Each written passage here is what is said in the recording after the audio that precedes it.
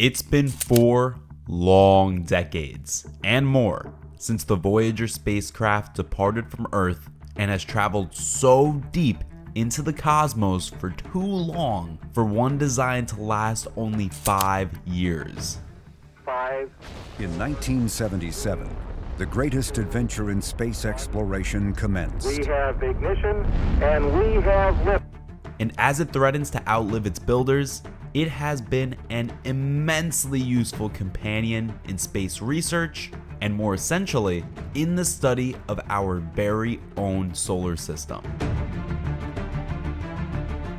Raising more questions as it answers others, most recently, the spacecraft is raising eyebrows as it seems to be sending eerie data back to Earth. So, how has the Voyager spacecraft lasted so long in space? And what is its newest and most terrifying data? Stay tuned as we explore the astounding images, messages, and discoveries of the Voyager. It is crucial to keep in mind that the Voyager is actually made up of 2 spacecrafts, Voyager 1 and Voyager 2. The spacecrafts were both launched in the same year, Voyager 2 launching a few weeks before its twin. However, despite being launched before Voyager 1, the latter seems to be making more strides in space. Why so? Traveling at different speeds and trajectories, the 2 spacecrafts take distinct paths in their exploration of space. Voyager 1 encountered Jupiter about a couple of months before its twin spacecraft, and together they shed light on the largest planet in the solar system, giving more insight into its radiation belts, its satellites, and its never before seen planetary rings. So what new discoveries were made? Voyager 1 found 2 new Jovian moons named Thebe and Metis, as well as a thin ring around the planet. On the other hand, Voyager 2 discovered a 14th moon orbiting the Jovian system. It also confirmed its twin's examination of active volcanism on one of the planet's moons, Io, and together, both Voyagers watched the eruption of 9 volcanoes on Io. After taking about 19,000 pictures of the colossal planet and sending it back to Earth, Voyager 1 continued its exploration of the solar system and came in contact with the ringed planet. About a year after Voyager 1 made contact with Saturn, Voyager 2 finally made contact with the planet. During the flyby of the first spacecraft, 5 new moons and a new ring known as the G-ring were found. When Voyager 2 finally made its way around the planet in 1981, the spacecraft provided so much information, and better still, provided more insight into the images Voyager 1 had captured in its flyby. For one, the second flyby of Saturn gave a closer look at the Saturnian moons, as well as closer imaging of the awesome rings showing the spokes and kinks present in the otherwise smooth looking ring system. Impressively, Voyager made more stunning discoveries about Uranus. After sailing by Saturn in 1986, Voyager 2 moved deeper into the solar system and stumbled across the Bullseye planet, one of the planets in its assigned mission. Its sail around the planet brought along a plethora of information that broadened our view and knowledge of the ice giant. The spacecraft discovered 10 new moons and 2 more rings, and it appears that the ice giant spins almost perfectly on its side, with its spin axis tilted some 98 degrees. That is in stark contrast to other planets in the solar system. The data got a little complicated when it was discovered that the magnetic field axis of Uranus points 60 degrees away from its spin axis, making it difficult for scientists to accurately model.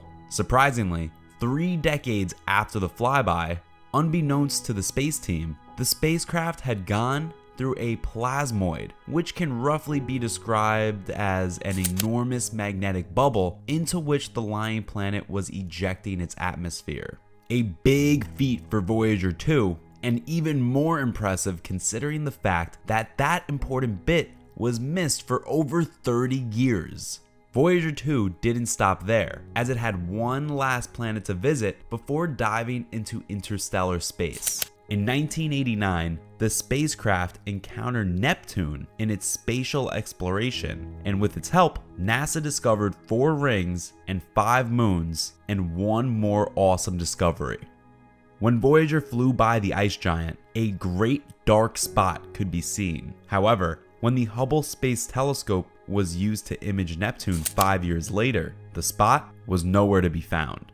Well, if you think that was the coolest thing discovered, you couldn't be more wrong. During that sail, Voyager 2 gave us a closer look at how cold the farthest portions of our solar system could actually get. The ice giant's largest moon, Triton, actually holds the trophy as the coldest planet in the solar system. We're talking temperatures as low as negative 391 degrees Fahrenheit or negative 235 degrees Celsius. Antarctica is definitely pale in comparison. Diving deeper and further into the cosmos, by 2018, the twin spacecrafts both leapt into interstellar space, fulfilling one of NASA's wishes to view our solar system from an external view. When NASA first launched the twin spacecraft in 1977, they were mainly let loose into space to take advantage of the alignment of Jupiter and Saturn. Their main mission was to fly near the 2 planets and shovel information back home. The spacecrafts were not even designed to last up to a decade in space, but the way we have it now, the spacecraft hasn't only been traveling through space for a decade, but more than 4 decades. And their exploration is no longer limited to the planets of our solar system, but have gone beyond that, with both Voyagers passing the heliosphere in 2011 and 2018 respectively, and Voyager taking the very first image known as the family portrait of our solar system as viewed from the outside in 1990. They are not only diving deeper into the cosmos, but are also tasked with relaying messages and images from beyond our solar system back to Earth. The exit of the heliosphere was a big feat for the Voyager, but to understand just how great that was, let's take a look at the heliosphere. What exactly is it? The heliosphere is some sort of bubble that wraps around the sun and its planets.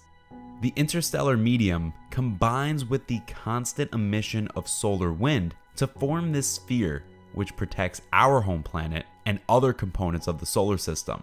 With the exit from the heliosphere, the Voyager became the first spacecraft to dive into interstellar space, several years after its launch at that. Earlier this year, Voyager started sending some mixed messages that had scientists at NASA scratching their heads in confusion. The confusing data seemed to be emerging from the so-called AACS, known as the Altitude Articulation and Control System, which was installed to keep note of the changes in the position of the spacecraft in space. This mystery message is suspected to be the result of a faulty command generated by another onboard computer, but the team is yet to ascertain the very one which triggered the funky message. Well, this problem isn't so bizarre considering the age of the spacecraft and how deep it has delved into space. Unfortunately, even if the exact computer is located, it would be difficult to repair because the craft is some 7.25 million miles away from Earth, and that distance would be impossible to achieve by a rescue team.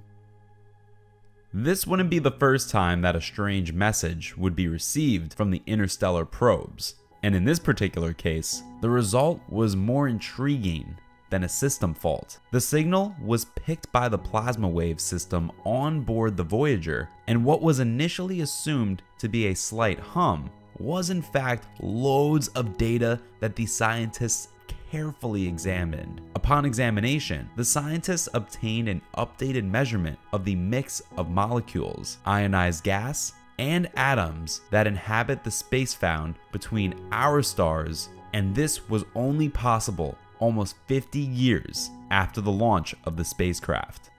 Voyager doesn't seem to be stopping there, as they take longer strides into understanding the intricacy and diversity of planets surrounding our planet, as well as mediums far beyond our planet and its solar system. With thousands of images sent back to Earth to give us a clearer view of what lurks beyond our little home, Voyager gave us some of the best shots of the largest planets orbiting our solar system, giving a closer look at the gas giants as well as the ice giants. And it remains the only spacecraft to take a closer look at the furthest planets away from the sun. Voyager 1 and Voyager 2 were tasked with examining the planets Jupiter and Saturn, but they've done way beyond that, living past their scheduled dates and exploring space deeper than NASA ever imagined. As the Voyager spacecraft sails further into interstellar space, they are breaking limits, setting history by placing a piece of Earth millions of miles away, and possibly are on their way to discovering alien life.